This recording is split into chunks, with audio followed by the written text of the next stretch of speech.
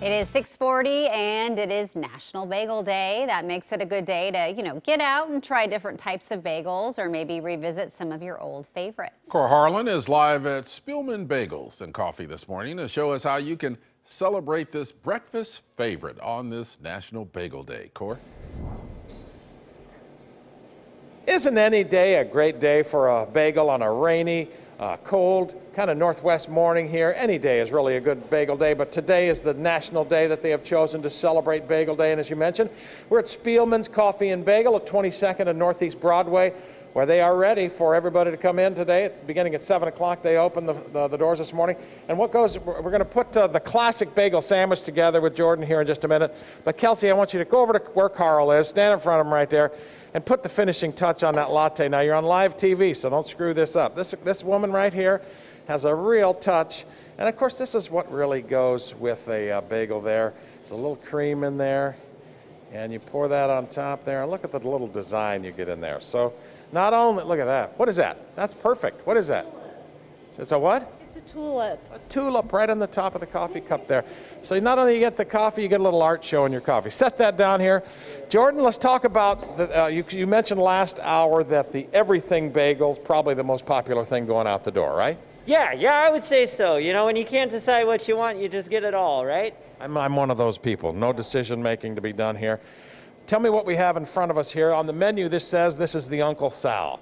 Yes, this is the Uncle Sal. Most people know it as the classic lox bagel. This was perfected in New York around the early 1900s, became known as the brunch bagel.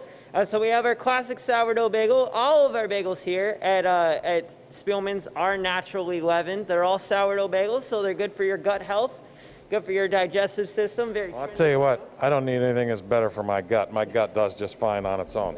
Sit down there and go to work, and I'll have you talk a little bit while you're working here. Give me a little 30-second history on Spielman's Bagels. Yeah, so our founder, Rick Spielman, is an international political science professor. Back in the late 80s. Show Carl what you're doing there. All right. Yeah, so I'm spreading this chive cream cheese. That's the schmear on there, right? That's what is that? A little, what you got in there? A little chives in there? Yeah, this is my preferred spread to put on that lox bagel.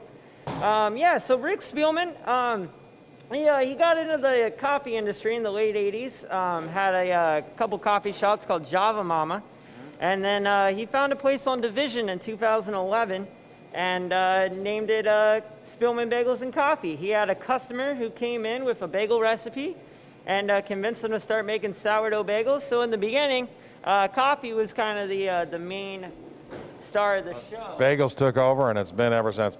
Go ahead and assemble that together, because you got the schmear on there right now. So tomatoes, got about a minute to go here. Look at the red onions. And you know what? I never liked red onions until my wife started putting red onions on stuff, but that is just the dynamite.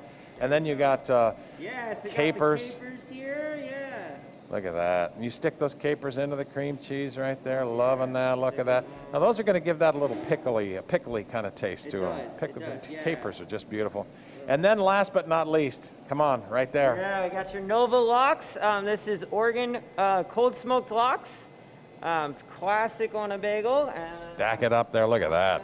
Now, let me tell you something. On National Bagel Day, you don't get much more National Bagel than that right there. The classic bagels with lox. Cut that baby up. Get it all. This is the best way to celebrate.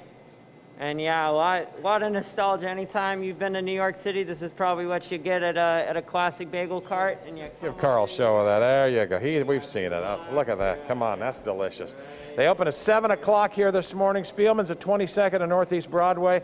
There are a lot of places you can get bagels this morning. Go in there and make it part of your routine this morning. Of course, bagels date back to the 1300s, the 1600s. Jenny and Ken, I told you last hour that bagels were initially, back in the 1600s, I just read this morning, were given to women as gifts after childbirth. So I suspect women need a lot of things after childbirth. I didn't know that bagels was one of them. They're not. But apparently it is. I expected more than bagels. But I love bagels, Hey. not to knock bagels. They're good. But Hey, yeah. you had a kid. Here's your bagel. Now go along. Here's your right? bagel. Yeah. No, with some schmear. There's your bagel. Get along. Yeah. No. Wow. Well, thanks for that little piece of history there.